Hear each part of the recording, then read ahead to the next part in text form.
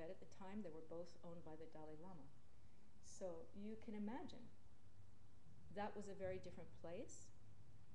It was a patriarchal society, as many medieval societies were, as societies still are. But we're in a world where women have equal footing, in a country where we all have rights, in a world where there is the internet, where you can't keep many things secret. So it's a different time and place to be giving these teachings. And I felt after I graduated from my open teachings and what they call the secret teachings or higher advanced teachings of Buddhism, that especially in the same line as my teacher, Lama Marut, who's so wonderfully independent in his thinking and who really, I've never experienced him teaching us anything that he hasn't really thought through himself. And he'll say at times, this is where I've arrived at so far, stay tuned. I may keep working this and be telling you something slightly different next year, but this is as far as I've gotten in my own thinking. So I thought that I would try to talk about my own experience in trying to take Lord Buddha's ideas into my own life.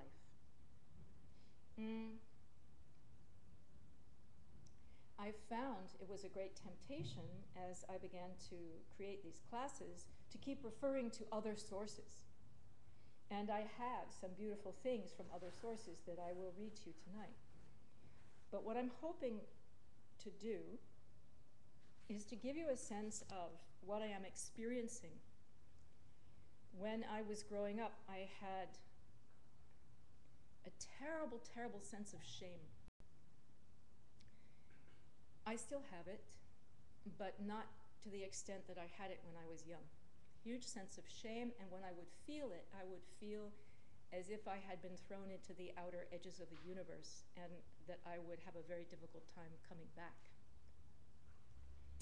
And can you hear me, Dimitri, at all? Have I said anything that was understandable? We can hear. All right, sorry.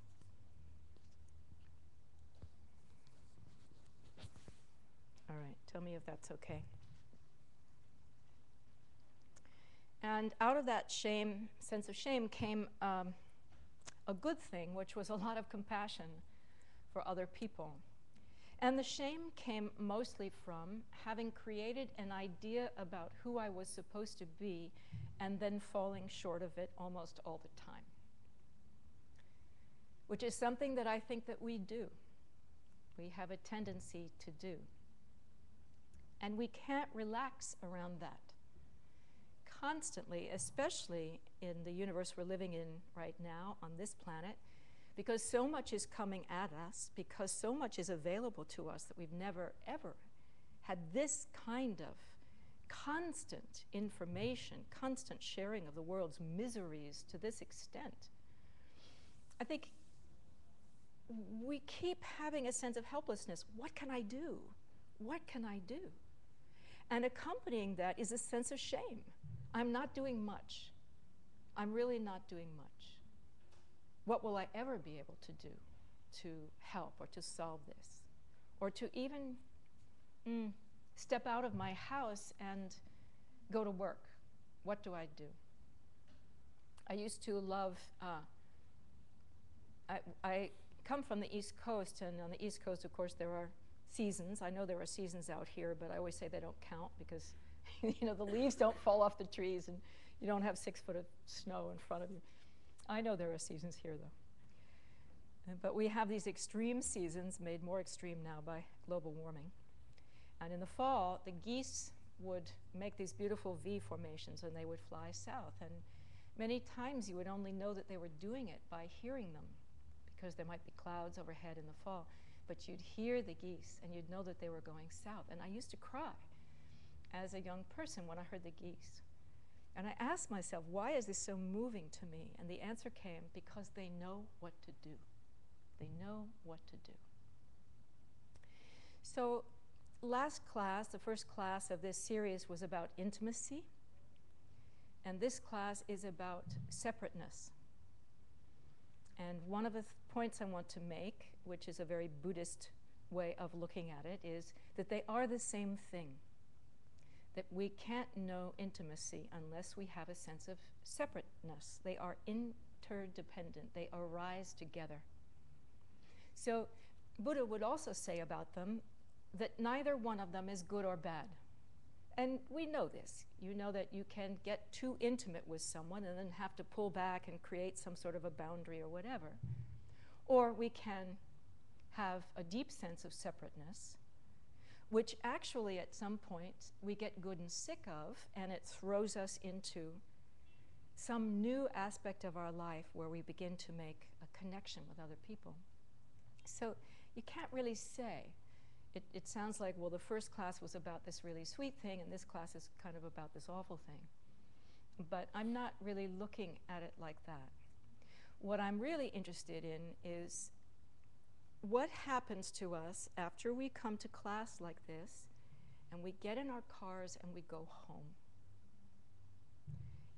Something different happens to me. It's like I'm in another world. And I get very inspired in here, or I kind of ride, I call it drafting on my teacher's wake. I kind of ride on a kind of energy and vitality that my teacher had, and you know, I feel, oh yes, I'm going to be doing that, and I'm going to be thinking that, and I'm going to be interacting with people in a special way, and I'll be generous, and I'll be patient, and I'll be kind, of course. But I go home and I'm sitting in my room in the morning trying to do this thing called meditate, and I'm agitated, I feel lost, I wonder what is the first thing I should be doing, what is the second thing I should be doing, etc. And I'm wondering whether I will ever get there at all, wherever that is, the goal of this path, whether I will be able to change, whether I will be able to perceive things the way they say in Scripture that you can once you've practiced a spiritual path for a long period of time. And then I sit staving off doubt, and then I gather myself together and I do something. And this morning before this class, I was really going to skip my meditation. I thought, well, I have so much to do, because as usual I had too much material. So my task today was really what not to teach you as well as what to teach you. And then I caught myself. I said, no, I'm going to meditate this morning. And I sat down, and I began to feel a sense of connection when I closed my eyes. I didn't know who was coming tonight. There might have been one of you, there might have been 70 of you, I had no idea. But I felt a kind of interesting connection, that there were people, as I was sitting down thinking of what to say, who were in some way preparing to join me tonight.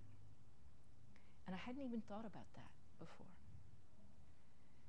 I hadn't really thought about who I was going to talk to. And I thought about you, and I thought about myself when I'm in your position and I'm going to go to a teaching. And I thought, what a special group of people must be coming tonight who are not, going to see Life of Pi, or not going out for a drink with a friend, or not staying home and being depressed, or, any of the above and more, but you're coming here. And I felt a sense of gratitude to you. So I wanted to say that.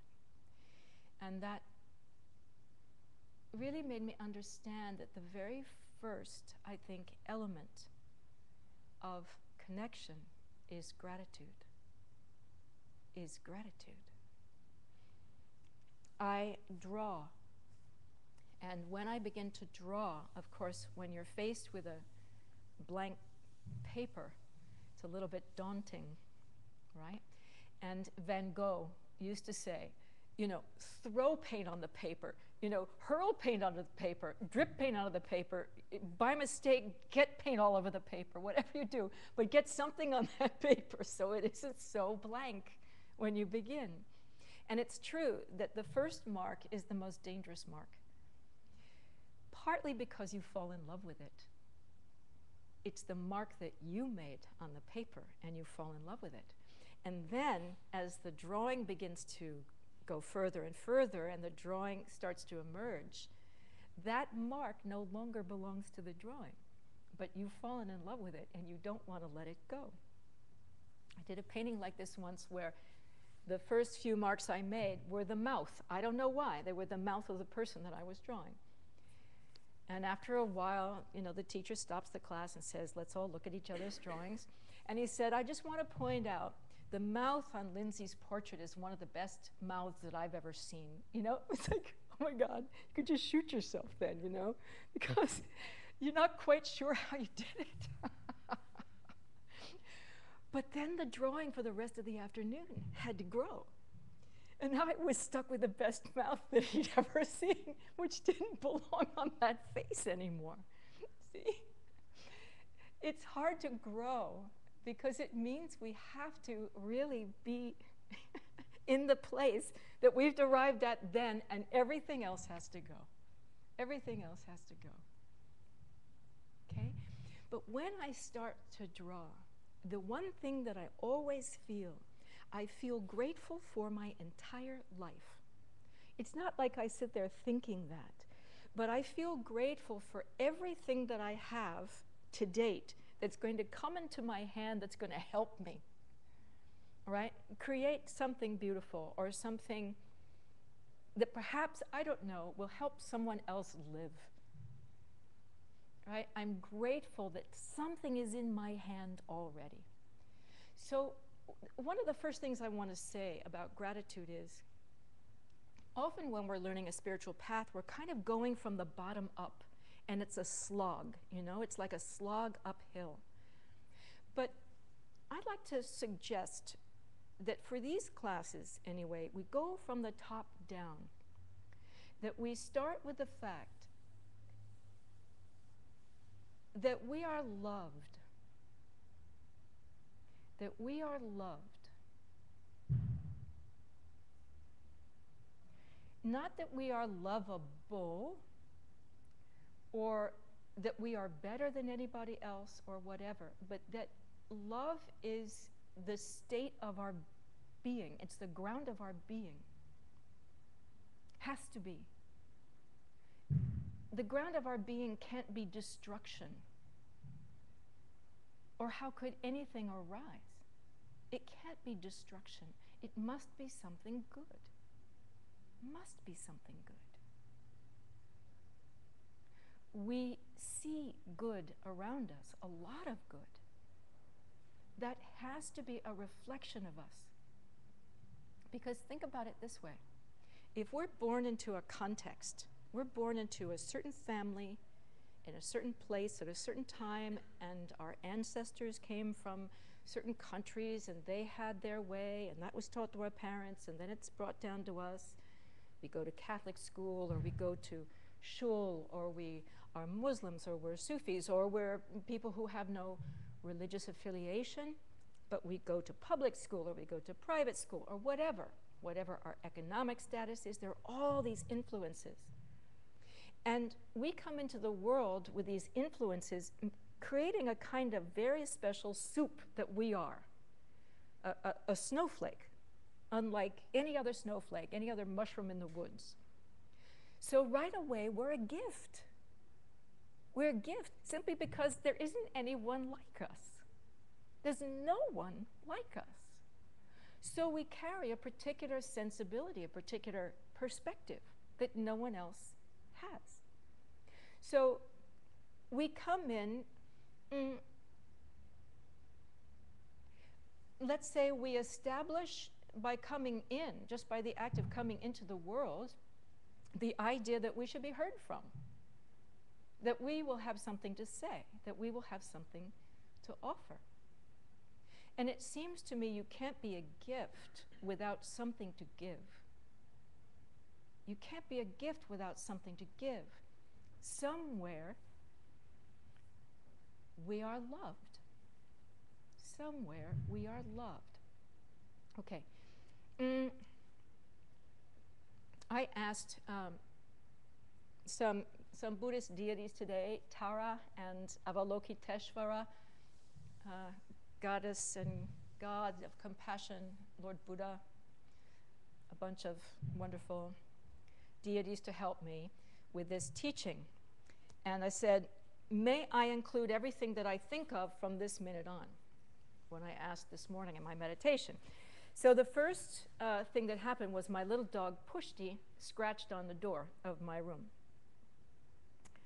And at first I forgot my promise almost immediately, and I thought, this is an annoyance, I wonder what I should do.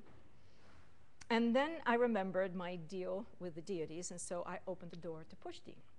And Pushti's about 8 pounds, and he came in and he squirmed around really happily, looking for me to pick him up. So I picked him up and I put him down on my little bed where I work, and I rubbed his belly and flipped him over on his back and played with him. And I thought about who Pushti is. Why did the gods send Pushti in when I made this deal with him? Well, Pushti loves to lick everyone. And especially as we live in California, people wear sandals a lot. And as he's about 6 inches high, he has access to people's feet a lot. Anybody who comes in our house has a foot bath from Pushti. You know, they say in India that when you give someone respect, you get down and you wash their feet when they come in. You know, it's one of the offerings we give to Buddha with the water bowls, water for the hands, water for the feet, to wash your feet. Because in India, the feet were dirty, they were dusty. So who is Pushti? He washes everybody's feet when they come in. He'll lick your foot under the table, he'll lick your hand if it's close to him. He loves to lick. And if you take your hand away or your foot away, he'll keep licking. He'll keep licking the air. My husband calls him the serial licker. He's so excited to be alive that he's like a little dog that keeps on giving. When you feed him, he jumps about a foot in the air repeatedly, like a little rabbit. He's so excited over breakfast. And when I get up in the morning to feed him, he has an impact on me. He has an impact on me. He's so excited just to be there, getting his breakfast. He's a reminder of innocence. So, number one, gratitude. In any time that we're about to make any gesture at all, whether we're frightened, whether we're confident, wherever we're moving in the world, just try to call to mind gratitude for just being there. 1, okay? You will feel a sense of connectedness. 2, remember we are all innocent. We are all innocent. And when you're innocent, there's always a sense of joy available to you. Any moment in time is completely fresh, completely open, completely uninfluenced by your ancestry, your culture, your education, your likes, dislikes, your prejudices. It's completely open. Often we bring with us this kind of filter that we place over everything. So our eyes are receiving information, the rods and cones are registering, you know, shapes and colors and whatever. But immediately, boom, we hold out this filter of where we come from, what we like, what we don't like. Let's say we had an Uncle Harry, and Uncle Harry had beady, close-set little eyes, and he laughed too loud, and he had a funny way that he breathed, and he kind of snorted when he breathed, and you know, I just didn't like Uncle Harry growing up. I didn't want to be near him since I was a child, let's say. Now you are going to get an interview for work, and in walks a guy who has some characteristic of, boom, Uncle Harry. And there's Uncle Harry. And the man who walked in doesn't stand a chance.